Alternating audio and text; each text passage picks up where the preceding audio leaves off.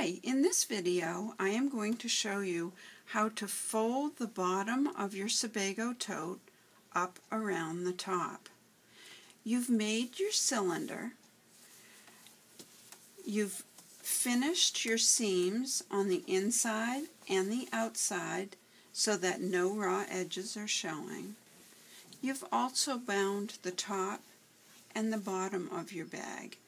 Now this bag is a lot smaller than what you're going to be making, but for purposes of the video, this size fits in the video, so that's why we're using this size, but yours is going to be quite a bit larger. You've also sewn across the center of the cylinder according to the pattern directions.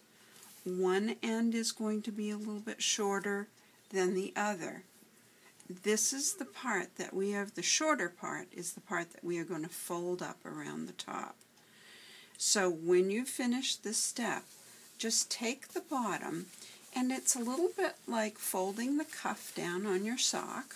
So you're just going to wrap that all the way around. Poke the corners out.